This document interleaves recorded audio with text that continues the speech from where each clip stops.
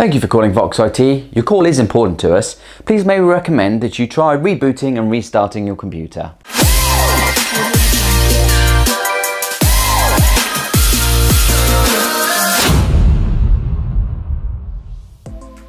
Hello, welcome to VideoVox, the online video short series where I answer your questions in English, not geek, about technology and the internet. So today's question is, do I really need to reboot my computer? Disclaimer!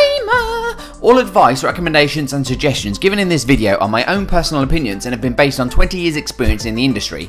Please don't be hating on me in the comments. The age-old IT question that's guaranteed to annoy the pants off your client, and that is, hello IT, have you tried turning it off and on? And as cliche or annoying as it sounds, and as much as I hate saying it, unfortunately this will 90% of the time fix your annoying little problems. So first of all, what does reboot mean? To reboot. I shall reboot. It basically means turning it off and then back on again. In fact, actually, if you phone some big providers now, Virgin Media being an example, part of their introductory voicemail on the line tells you to reboot your modem and then call them back later. So it must work, right? So before I try to explain why you should reboot, the first thing you need to understand is what actually happens when you reboot. So other than you going to get a coffee, your RAM or your random access memory, when you reboot, is completely wiped. Any pending updates or Windows software installs or anything like that, they're completed and finished off every time you reboot. Any temporary files sat around are deleted, and your disk's page file, which is kind of temporary memory, is refreshed. So a lot actually happens just by rebooting your computer. So whatever you're doing, whatever you're working on your computer, leaves kind of like a digital footprint throughout the system, and that's there and remembered all of the time if you don't reboot. Along with programs such as Google Chrome and Internet Explorer not closing down properly when you click on that red X in the corner, they still sit in the background invisible and you can't see them. So the only way to get rid of them is to actually reboot regularly.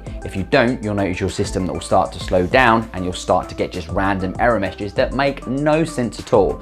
And for me to try to explain the logic of that to you is near on impossible, because there is no logic. Only the Microsoft gods in the cloud know what's going on. So when you reboot, it wipes the slate clean, you can start afresh, and it should hopefully get rid of any annoying error messages or slowness within your system. And remember, when you ask to reboot, we're not trying to do it to be difficult. And remember, we can tell if you said you have rebooted and you haven't.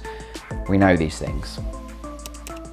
So in short, rebooting or turning it on and off again will speed up your system, and it will clear any temporary error messages and temporary files that were causing you random problems, and 90% of the time will fix your random issues. And remember, reboot doesn't just mean yanking the power on something, it means safely shutting it down properly via the correct operating system method, just so you don't lose any data or risk any hardware failures. So thank you for watching. I hope you enjoyed the video. If you did, a like would be great, a subscribe would be even better. If you didn't, let me know in the comments box below why, and until next time, I can't really think of anything. Throw this chain on me.